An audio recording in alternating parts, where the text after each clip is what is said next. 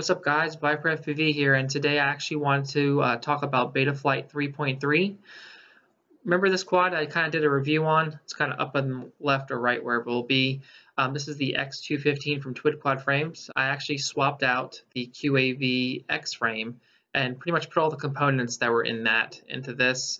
The only thing that did change is I did go with a newer flight controller. Instead of having an Omnibus F4, it now has a JB F4 flight controller. So it does have an MPU 6000, so I won't be able to do 32K sampling.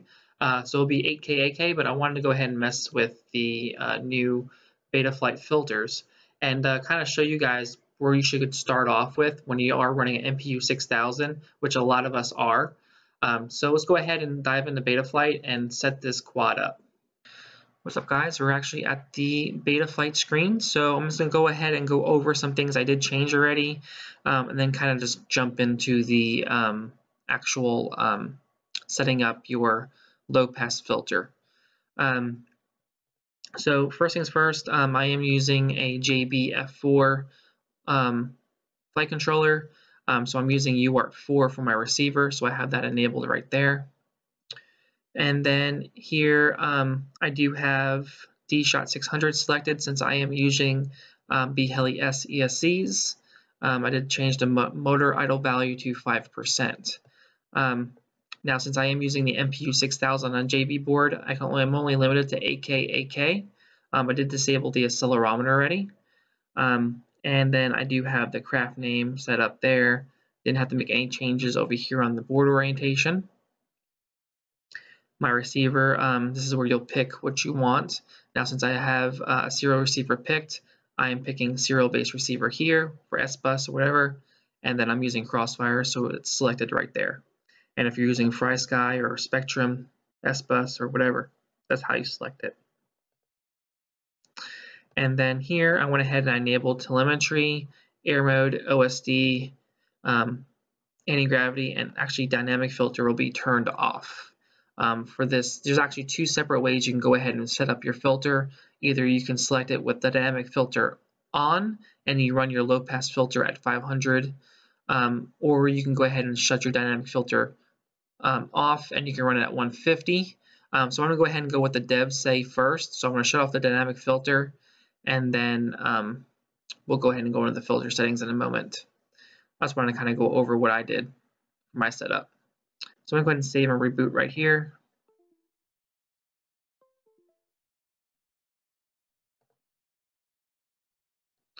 And right now, let's go ahead and just go into CLI right now and just set up the filter since I'm already, actually, let's not do that first.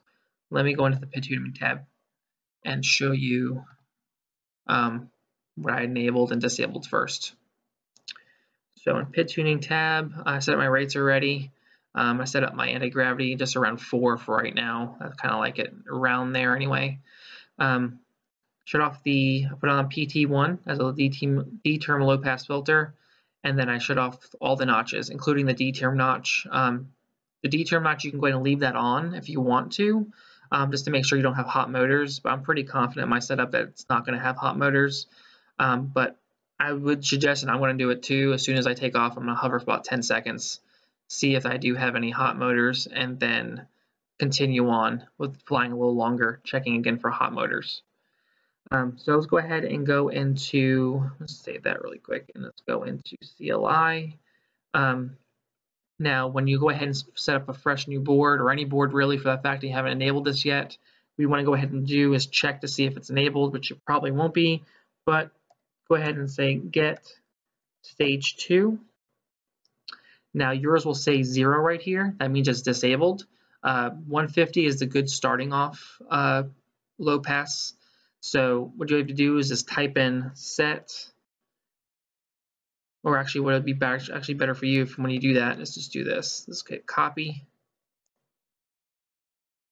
Control C, and then Control V to copy it here. And then you can just go ahead and put in front of it set, and then you can hit enter, and it'll set it to 150. And then all you want to do after that is just hit save. And that's pretty much all you have to do to enable that low pass filter. So since that's done, and pretty much talking about that a little bit, when you go ahead and fly, if you notice you don't have hot motors and you did all those things, you can go ahead and keep increasing that low pass filter from 150, 160, 170, 180, 200, and keep going up to about 250, or I think 250 is really, I think, the highs you want to go. And keep checking for hot motors if you don't have those.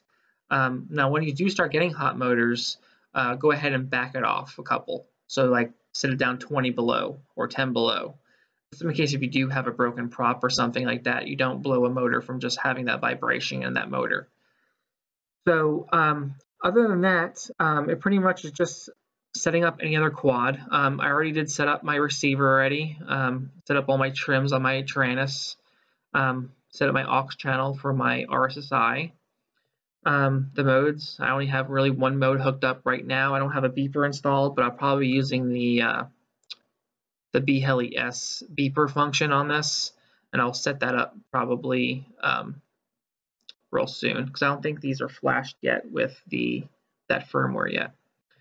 Then I went ahead and set up my rate profile here. It's using aux3, so when I switch on my radio, I can switch between my rates if I want to do freestyle or doing racing. That's usually the most common setup to why you would want to do that. And then in my OSD, I already set that all up how I like it. And the only other thing I think I have left to do on this is just to reassign one of my UARTs to use soft serial. And what I'm going to go ahead and do is I'm going to type in here. I'm going to do that really quick. I know I did this in another video, but I'm going to go ahead and actually do this again. So what I'm going to do is type in LED. Actually, I need to do that probably capitalized. I don't know if that matters. Strip 1. And actually, no, I need to do first before I do that.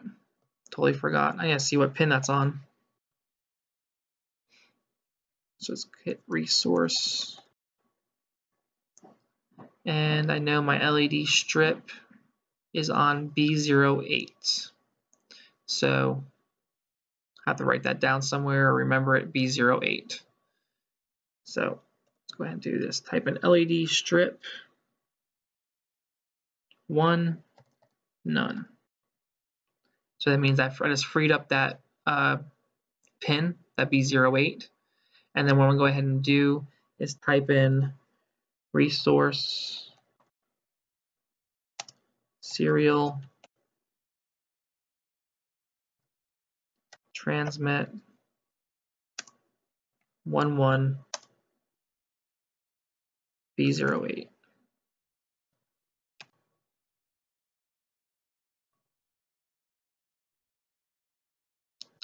And then this here says B08 is already assigned to motor 5, which it honestly doesn't matter because I'm not using motor 5. But if I really wanted to go ahead and be picky, I can go ahead and type in resource motor 5,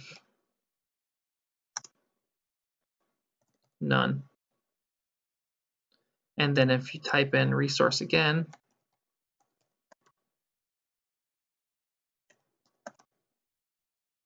it should show, see, no more motor 5, so that's missing.